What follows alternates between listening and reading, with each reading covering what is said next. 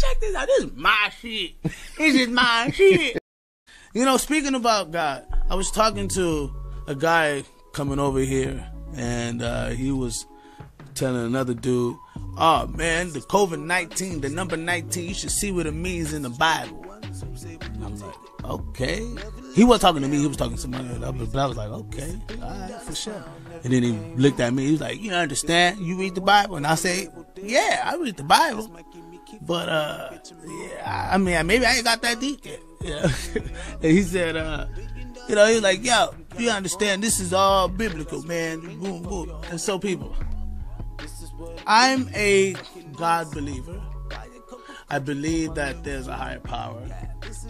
But I do believe that that higher power gave us enough knowledge to do great work within ourselves. So that inspiration that we get, you know, that's like the higher power. With that outer, like, oh man, great idea. That's the, you know, higher power working. You know what I mean?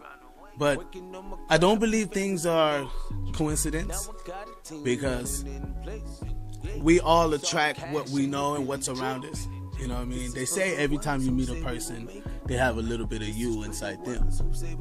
So that's very godly, like, you know, because you're like a magnet to certain people. You know what I mean? That's the universe working within itself.